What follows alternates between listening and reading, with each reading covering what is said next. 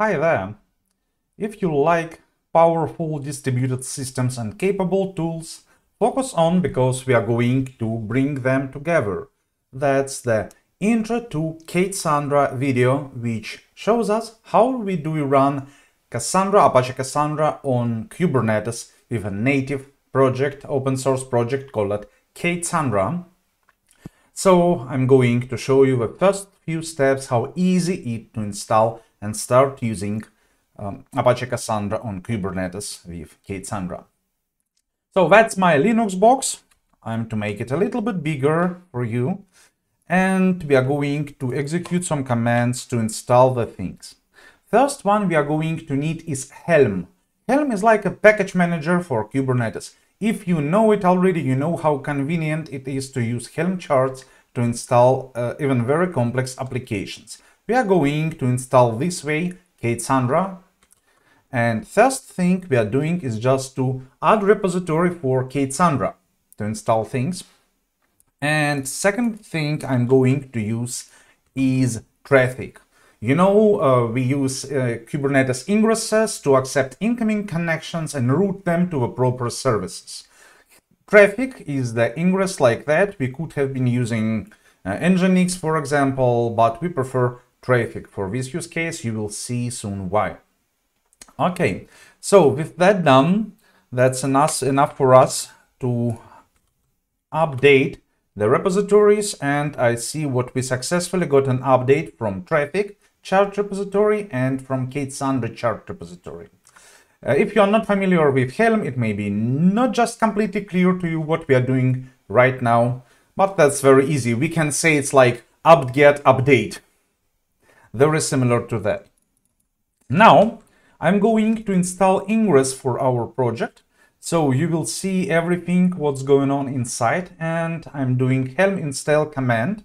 The installation will be called traffic from traffic helm chart, and I will use traffic YAML configuration file. We will take a look at it in a second. So initialization of the installation takes like a second or about that. See what traffic deployment was done, and that's the first revision.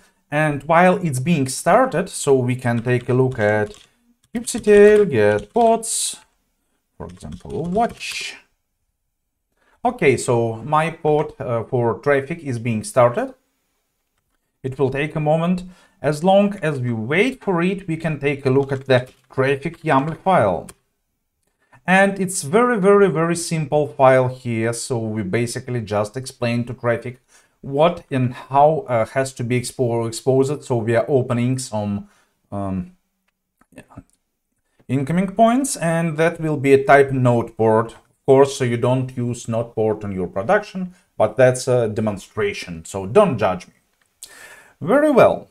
So I guess we have traffic already running. Yes, we do.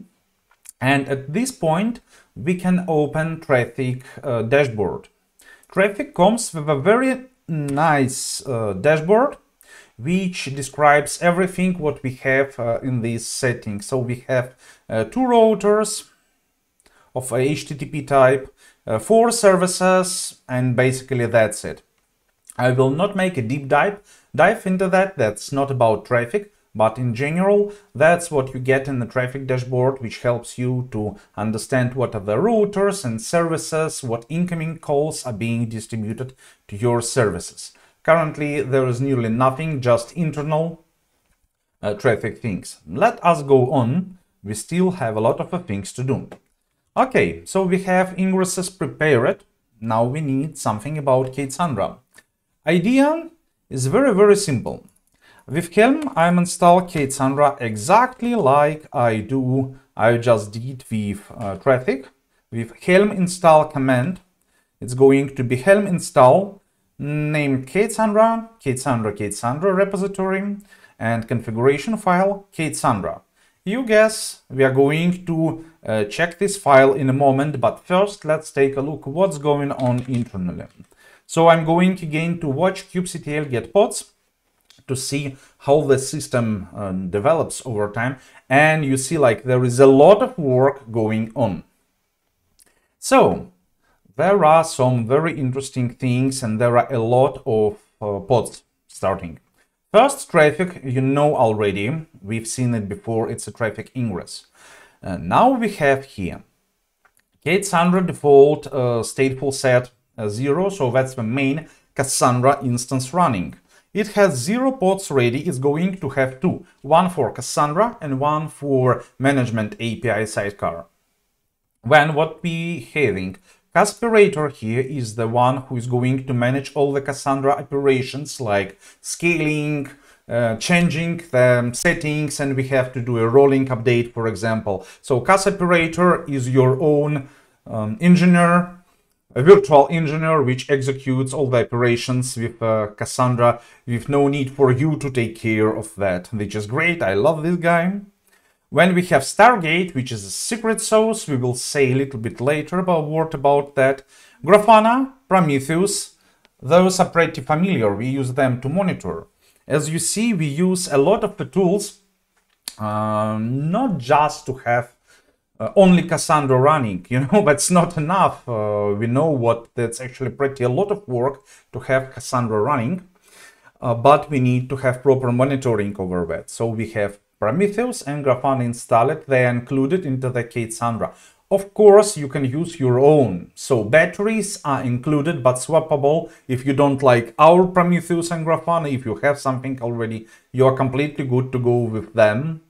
But I want to show you how it works all together seamlessly in a single setup. When we have Reaper, if you have never met Reaper before, it's responsible for repair operations. And it's a great tool, heavily developed by the Last Pickle team, and originally I believe was developed by Spotify team.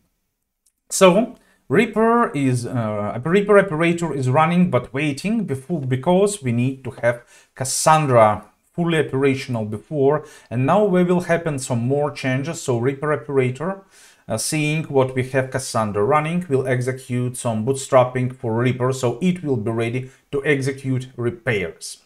While we're waiting for that, let's take a look about other things we are executing. First of all, I bet you are curious about the K8ssandra YAML file I have applied. It's, well, not so big, not so small file, so we can take a look at some basics of that. Let me open it again.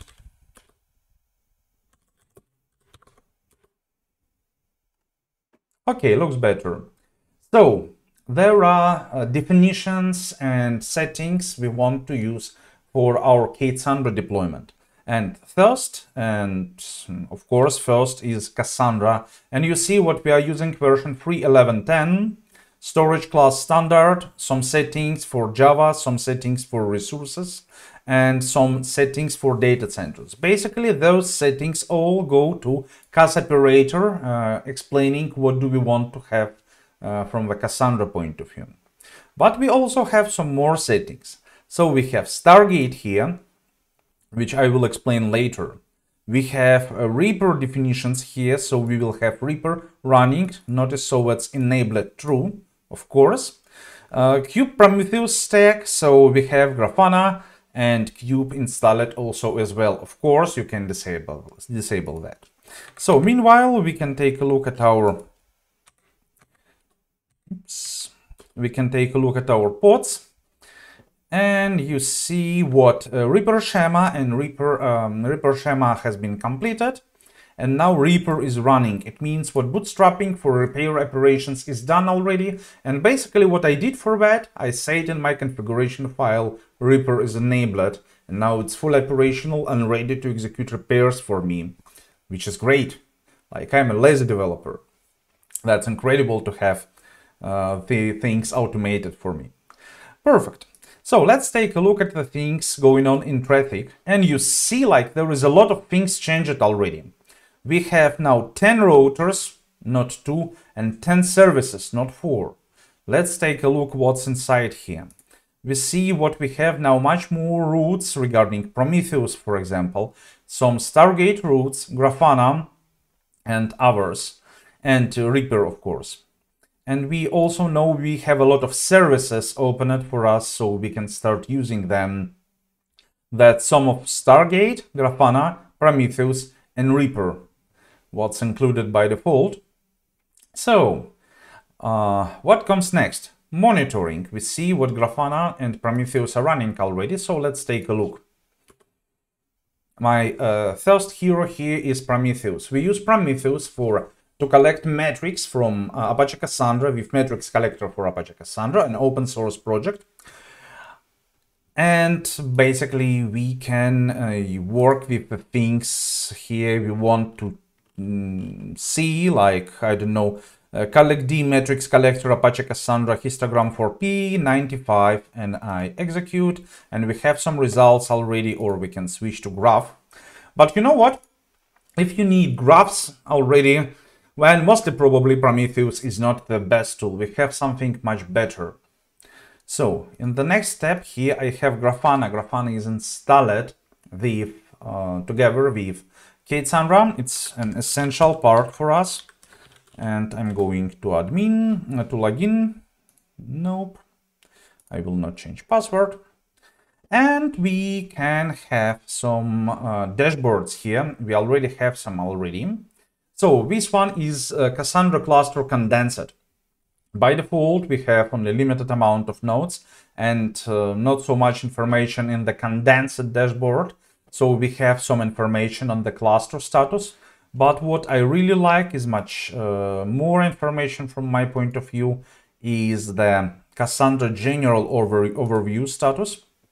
And that gives a lot of information here.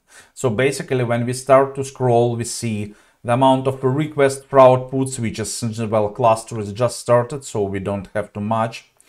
And we see read latencies, we see what node status is up, node count 1 node by default. Yes, I can scale it up, of course. Cluster data size, which is pretty minor so far, 223 kilobytes. Usually Cassandra works with much bigger numbers, and as a stable counts, and so on and so forth. So basically everything what you need to know about your cluster is already prepared and already inserted here. We can see all the details of the cluster we want to have here. And finally, as we discussed, that's not only about monitoring and deployment.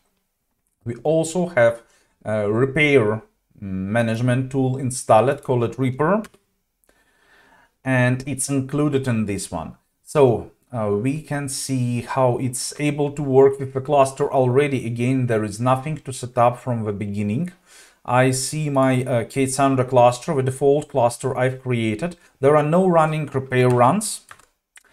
And I can go to schedule and I can schedule a new one with cluster K8ssandra. Well, I have only one cluster on this node. With the key space, well, let's say I will choose system for this one. I'm going to be owner for this repair, start time, okay, whatever. And I want it to happen weekly. So I will add this schedule. I see this repair scheduled. And I can open it in repairs. As it was just scheduled. Ah, okay, of course. I can get back to the schedules. Push the button right now. I have to adjust the time of the start. And there is my new repair.